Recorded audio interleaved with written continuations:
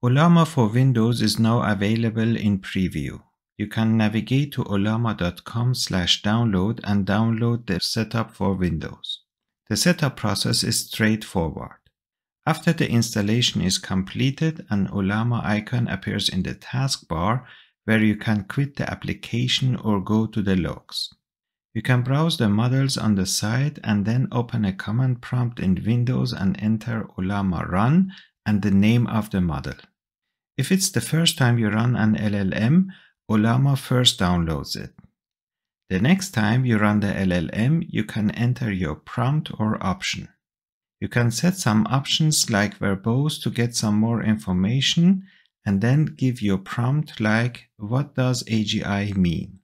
The answer comes from the local downloaded LLM Gemma and some information about the duration and tokens used.